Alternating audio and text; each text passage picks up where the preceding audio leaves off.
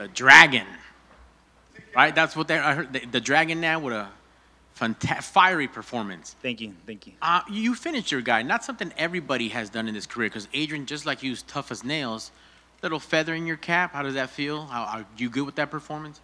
Yeah, I'm good. Just gotta go. I feel like I gotta keep getting better and better. But the game plan worked good. He's a really good boxer. We just had to take his legs out. But yeah.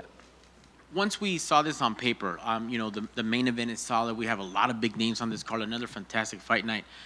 There was still that buzz of like, oh man, these are some technical strikers. These guys have grown leaps and bounds from Contender Series. How excited were you when you got that name and that tonight could definitely be fireworks with you and Adrian? When I got that name, I wasn't even excited because I met him in the National Fight Week, so we were eating brownies together. We were sending pictures showing pictures of my family. He was showing me his, and 3 weeks later, his name came up, and I was like, oh, man, I guess we're fighting each other, So we cut weight together. We were cutting weight together. And, we were fine, we were shaking hands, everything and stuff. But I know he had a job to do and I had a job to do. Absolutely. And I know it might sound a little weird to people who don't do this for a living, but you guys just really bonded right now over 10 some odd minutes when you just beat up each other. Yeah, man. I just felt really bad. I kept looking at the ref like, hey, just stop it already. Because I think he screamed twice or 3 times, and I was like, but I just felt bad. There's a point where you see him collapse, and you're just like, okay, yeah, that was my next question. Should it have been stopped any sooner, do you think, your professional opinion, or you go until the ref pulls you off of him? I think they should have, but, I just got to keep going, I guess, until the ref pulls me off and stuff. Absolutely. This is a big win, big finish.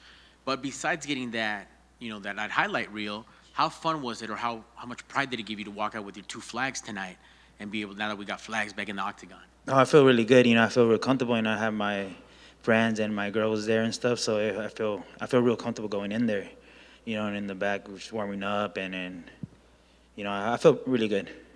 Awesome, man. And for this fight week, I saw you actually for Contender Series. It looks like did you spend more time in Vegas? I recognize that heart shape on your cut.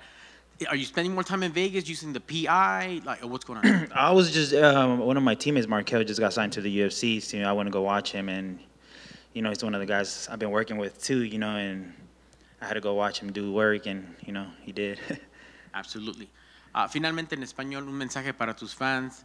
Te miraron triunfar, pudiste ganar, traíste tus colores, ahí estuvieron tus banderas. ¿Cómo se sintió tu triunfo, Jonathan? Me sentí muy bien, nomás porque el lado de mi mamá y mi papá, los mexicanos y salvadoreños, que siempre tengo el apoyo de los dos, que siempre están contentos que ando representando México y Salvador. Y pues me siento bien, orgulloso. Esta mañana pues platiqué con mi mamá y mi papá y me dijeron, échale ganas, mijo. Cada vez que platico con ellos me da ganas de llorar porque voy a pelear y ellos nomás mirándome en la tele. Pero sí me siento bien contento de representar a los dos banderas.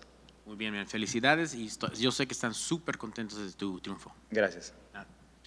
Hey, Jonathan, how did it feel to end, I guess, or kind of round out the Factory X going 3-0 this week in Vegas?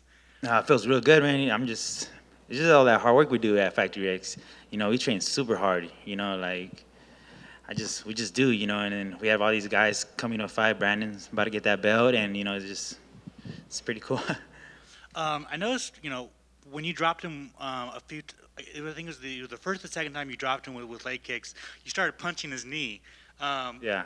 I guess just what was the thought process with that? Was it just kind of just to inflict more damage, or? I was, but I started kind of, back in the day I used to fight in the streets a lot, so I was just like, I just click. I just wanted to hit with it. Makes sense. And I also want to know, I think was the reason, usually during your face-off stare-down, you get right in your opponent's face.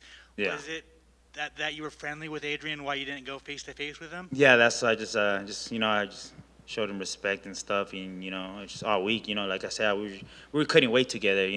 They went in there, we're gonna have problems. I know, weight cuts, they're all hard. I don't care. He could be laying down, on the floor. I don't really care. We're still gonna fight tomorrow. No matter what. With the UFC going back to Mexico next year, are you trying to get on that card? Yeah, I would like to get on the Mexican card. And finally, you and Chris, I think, have the best 2 leg kicks in the UFC right now. So the question is who throws harder leg kicks? Chris does. Thank you. I'm just curious if it's easier for you to fight someone that you don't like or someone you don't know than a friend. Because, I mean, obviously it would probably be easier, but do you prefer to fight somebody you don't like? No, not really. I feel like everybody I fight, I feel like it's just, we have a job to do. You know, I know everybody has a family, so I'm just going in there doing my job. And I don't, if they talk stuff, whatever, I don't really care. You know, I just go in there, you know, win and then get out. And I got to ask, I noticed the cowboy hat. Did you get a chance to go see Dana White's bull yesterday? No, I didn't. No, I didn't, but yeah, that would have been cool. Thanks. Right.